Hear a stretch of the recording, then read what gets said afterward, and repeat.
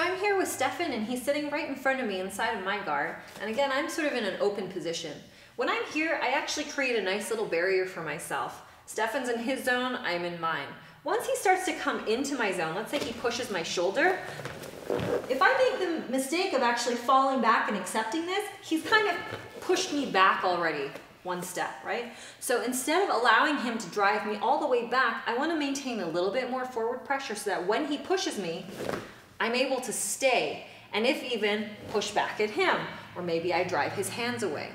I don't want to think about just accepting any momentum or energy that he gives me because I'm just absorbing his intention, and the worst case scenario here is that he pushes me, and then he makes a first motion, and he puts me in a position where I won't be able to get back up again.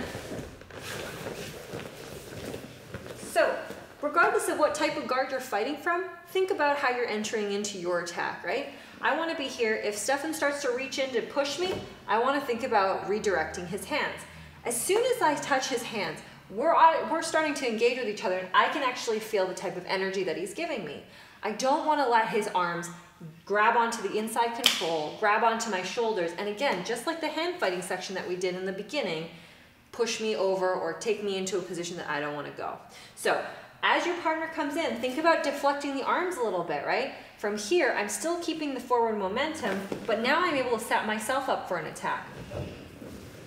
Stephan's going to enter in again. Maybe this time I go for inside control and I'm looking for the biceps. Either way, I keep a very open space so that I'm clearly in my zone and he's in his. From here, when I'm ready, I have enough space here that I can work in and start to look for an underhook, or perhaps from here, I can actually pass the arm off, go for my 2-on-1 grip, or maybe an arm drag. But the reality is, I'm setting everything up based upon what he's given me. He gives me a little bit of a pressure and attack. I block him, and from here, with this little bit of energy that's going back and forth between us, I'm actually going to use that to circle and start setting up my attacks. In addition to being mindful of where my partner's hands are, I also want to engage my feet. We've discussed this before, that I always want to have some hooks that are live and ready.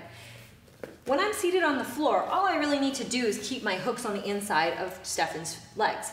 From here, I can just engage with him and I can sort of follow and feel whether he's going to stay kneeling or if he's going to stand up. I can also place my feet on his hips if I want to. Perhaps if he starts moving towards me, I can just block his hip like this, okay? So whether I have my feet on the inside of his knees or maybe I have him right here, I can again stay engaged with my partner and actually with my feet get a better gauge for what his body is doing. With my hands, I'm sort of fighting his upper body. With my feet, it's the lower body. Now perhaps Stephan actually goes ahead and stands up. From a standing position, I can also still stay engaged. Whether I'm hooking at the knee or pushing away, pushing at the hips, I can also sit up and just follow with my hooks. So if Stephan actually goes to start trying and move around, I can actually just stay and feel which way he's going, right? From here you can see I can already start grabbing behind the knee. Perhaps he moves back the opposite way. He might think about moving backwards and I've got him a little bit and he might fall. Again, if he comes forward, I'm ready with my upper body. I'm also ready in case, let's say one of his legs dives right in between mine. I have my hand ready to block his knee. So I'm always preventing his advance, giving him a little bit of pressure and waiting for that pressure and that reaction for him to come back at me, at which point I can set up a better attack.